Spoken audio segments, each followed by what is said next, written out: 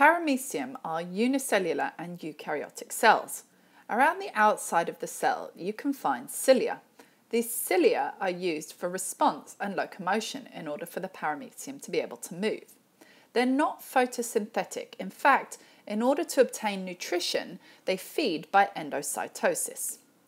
Excretion in the paramecium is carried out by diffusion, and in order for metabolism to take place, enzymes are located in the cytoplasm. Contractile vacuoles are used for homeostasis, which is the maintenance of a constant internal environment within narrow limits. And finally, paramecium are able to reproduce both sexually and asexually. Now, the IB states that you need to be familiar with how one other photosynthetic unicellular organism carries out the functions of life. In this video, I'm going to use the example of Chlamydomonas, but please be aware that your teacher may have used another example, for example, chlorella.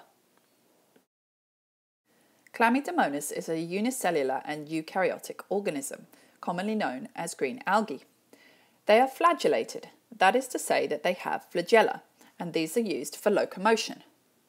They also contain chloroplasts, and this is because those are the site of photosynthesis, and Chlamydomonas are photosynthetic organisms. A structure known as an eye spot is also present.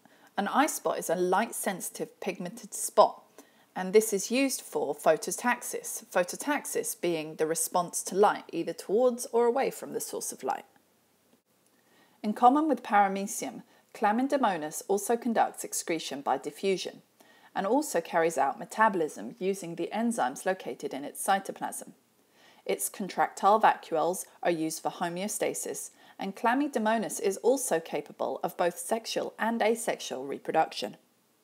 So the main distinguishing features are that the paramecium is ciliated for response and locomotion and not photosynthetic, feeding by endocytosis, while Chlamydomonas is flagellated, has chloroplasts for photosynthesis, and has an eye spot for phototaxis.